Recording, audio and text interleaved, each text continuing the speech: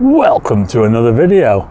I am the Starman and I am here in Blackpool and I'm in a car park. Yes, I'm in a car park. A bit of a story to that. Got a flat tyre in the Starbus and I was hoping to go down to the promenade to film the Saturn and Jupiter close conjunction here on the Saturday night as they're approaching the closest they're going to get, which is on Monday. And unfortunately got a flat tyre in the Starbus, so I couldn't really drive all the way to the promenade. So I've ended up in this car park here, Central Car Park. Now this is the actual car park where I first saw Comet Neowise, quite a bit further up actually. I'm closer to the place base this time. And can you see behind me, we've got the dusk sky there, we've got the sun's gone down about an hour ago now. We're just gone 5 o'clock. And I've come here now and it's just a perfect time and they've just popped out of the cloud. Jupiter and Saturn behind me. I'm just going to put something on the screen now to show you what I can see on my camera. Looks amazing. Look how close they are together. Amazing. They're very, very close together in the sky now from our perspective. And they're going to get to the closest approach on Monday, which is also the solstice as well. Now, I'm hopefully going to come out again tomorrow night and film some more tomorrow, and I'll get my telescope on them this time. This was a bit of a rush job, obviously. I mean, I didn't expect the Starbus to have a flat tyre, but there you go. Anyway, what do you think of that? Check out that. You can even see the moons of Jupiter as well. How about that, eh? Just underneath the cloud. Now, I want to give you an idea of how you can see them. You need to get out as early as you can. Now, this time is perfect. 5 o'clock. Between, say, 5 o'clock and, say, probably about 6 o'clock at the latest, because 6 o'clock, by the time 6 o'clock, by the time you get to 6 o'clock, they're probably almost gone. So anytime from 5 o'clock till say 5:30 or a bit longer, you've got a chance of seeing them in the southwestern part of the sky where the sun sets. So I'll just give you an idea on how you can see them. Okay, I don't know if you can see this, but I'm holding my mobile phone out at arm's length, and I would say that that is about 10 degrees above the horizon, roughly. It's where that thin sliver of cloud is. I don't know if you can see that thin sliver of cloud there.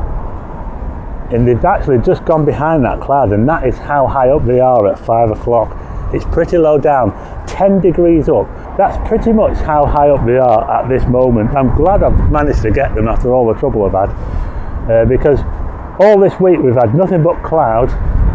We've had clear spells, but the cloud has been in the wrong place. So there you go, there's an idea of how low down they are. So that, I don't know if you can see my finger, but that slither of cloud is just blocking them out at the moment. But they will come back out again, hopefully, and we'll get another chance to see them. The moon's up here, by the way. Oh, by the way, that place over there that's all lit up is a COVID testing centre. How about that, eh? A COVID testing centre. Anyway, I'm hoping that they come back out of the cloud again. I expect that as they sink lower in the sky, they will come back out of that cloud there. So let's hope that that happens. Now then, check this out. You can just see them coming out of the cloud. They're coming out of the cloud. They just come out of the cloud. How amazing is this? Check this out. Hey, look at this. They've just come out of the cloud. Wow, amazing. Notice how Jupiter is much, much brighter than Saturn, but that's because it's much closer. It's, Saturn is twice as far away again as Jupiter. You're looking at about 900 odd million miles, 500 or so million miles for Jupiter. It's also a much bigger planet, Jupiter, as well. It's the dominant force in the solar system, apart from the sun, of course. Hopefully tomorrow, if I can get my telescope on these two, and they'll be even closer together, I might miss the solstice because it's not looking very good for the solstice. So my video might have to be tomorrow, and hopefully I'll be able to get that out for you tomorrow evening. So if I get the telescope on them, I might actually be able to get some detail on Saturn. Might even be able to pick up the rings of Saturn if we're lucky. With them being so low down, it's going to be a challenge, because the lower they are in the atmosphere, the more kind of atmosphere you're having to photograph through, and it's a bit more wobbly and shimmery and all over the place. The atmosphere is thicker, so it is a bit of a challenge to capture detail on planets when they're so low down. But as you can see, we can certainly see the the moons of Jupiter are all right there, no problem at all. And you can see those with binoculars, by the way. So if you're not into photography, if you're not bothered about photography, if you just want to see them, get yourself out some binoculars and you'll be able to see the moons of Jupiter, and you'll also be able to see Saturn there next to Jupiter, very close together, very easily in a binocular or a short focal length telescope. If you happen to have one of those spotting scopes, something like that would be really good, or a short focal length telescope. But even if you've got like a long telescope, you know, if you've got a reflector or something like that, you'll be able to get these two in the same field of view. You know, if you're using I don't know, maybe like a 20mm lens, I would expect that you wouldn't be too far off getting them in the same field of view. You know, even using a long telescope. So that's how close they are. Well, that's how close they're going to be, certainly on the solstice anyway. Okay, so they've just sort of gone into a bit of cloud there. I do kind of expect, or I hope, that they come back out again. It's looking a little bit kind of iffy over there, but it's clear underneath. So hopefully they'll come back out of the cloud.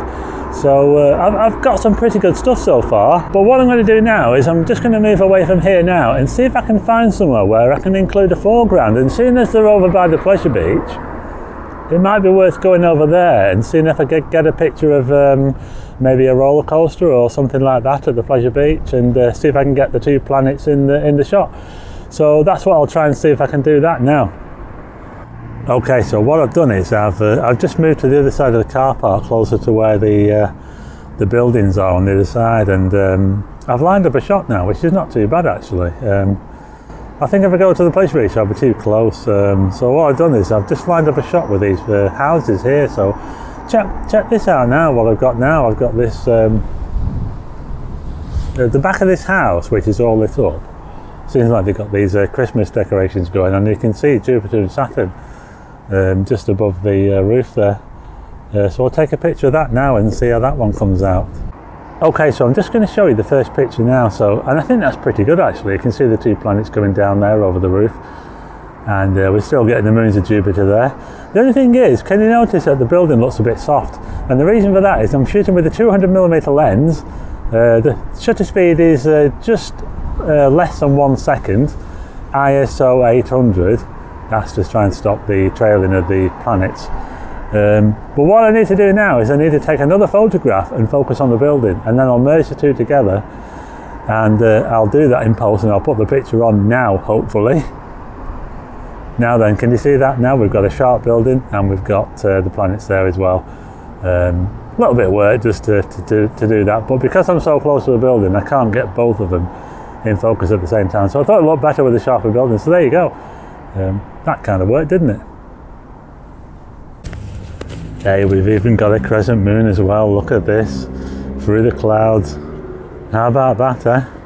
You see that there on the left hand side of the crescent, the dark part of the moon? That's Earthshine, and Earthshine is the reflection of the sun off the Earth back onto the moon, onto the dark part of the moon. Looks absolutely amazing. How about this, eh? Another bonus. The clouds have really cleared now, and I think it's probably time now to head somewhere else, and maybe I can go to the promenade now like I originally intended to, and see if we can get Jupiter and Saturn coming right down over the sea. Let's see if we can do that then. Right, I'm just heading towards the promenade now. In fact, I'm almost there now. Last chance to be able to see if I can capture these planets before they get too low in the sky. I wonder if we'll be able to see them going down over the sea. Anyway, I'm on the promenade now. Check this out. I've got Blackpool illuminations here. Look at this. Look at this. The place is open.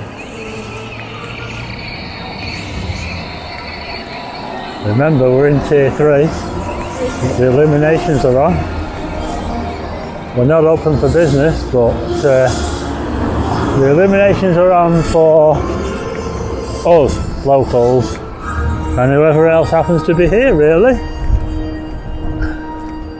So it's about 5:45 now, so it's going to be a bit, they're going to be quite low by now, but we'll see what we can get. Okay, so I'm now down on the sea wall, and not sure if you can see behind me, there's Blackpool Tower behind me, and if I turn around I've got the pier, South Pier, behind me, and I can literally just see Saturn and Jupiter now. I can just about see them above the pier. They're really, really low down, and this is what I mean about getting out early to see them. You really need to get out as early as you can. Say something like from 4:30, I would say, when you can just about see them in the twilight. 4:30 until 5:30 is probably the peak time. But I'm here now at 6 o'clock, almost 6 o'clock, and I can still see them. They're getting really, really low down. You need to have a pretty flat horizon if you're going to see them at this time. But anyway, here they are. I'll just put them on the screen now. So there you go. You can see them above the pier there. Look at that there, just above the pier. And I'm going to hopefully, like I said before, I'll hopefully come out again tomorrow and do them again tomorrow, and they'll be even closer together because the solstice isn't looking too great and I don't want to risk it. I've just got to take my chances, really.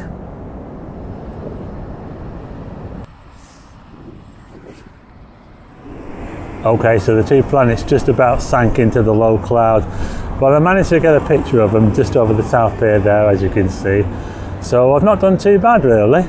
Anyway, tomorrow I'm going to come out again, and I'm going to bring the telescope with me this time. So we'll see if we can get closer to the planets and get a bit more detail on those moons, and possibly even the rings of Saturn, weather permitting. So join me for that if you can.